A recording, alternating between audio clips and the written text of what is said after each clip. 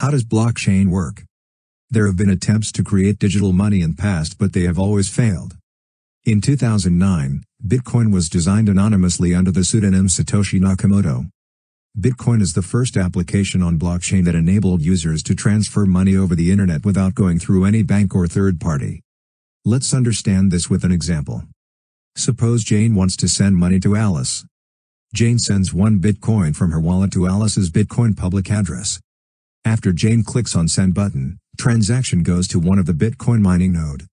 If you want to learn how to create blockchain and beautiful front end just like this one, check out our advanced blockchain course.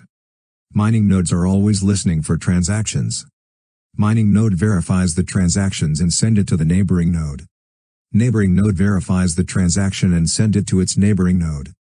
In this way, ultimately every node in Bitcoin network will have Jane's transaction. Now mining nodes will include Jane's transaction in current block and they will start solving the cryptographic puzzle. It is not necessary that all nodes will include Jane's transaction in their block for mining, because every node has transactions in different order. Miners can choose different set of transactions while creating a block. Let's assume one of the miner in network who has added Jane's transaction in current block has solved the puzzle. He will let the other nodes know that he has won the competition. Node will send the mine block to other nodes. Nodes will remove the transactions that have already been included in current block and put rest of the transactions back in memory pool. Other nodes will discard their own blocks since they could not solve the problem. Nodes will verify the block independently and attach the received block in chain if everything is okay. Now Jane's transaction is confirmed.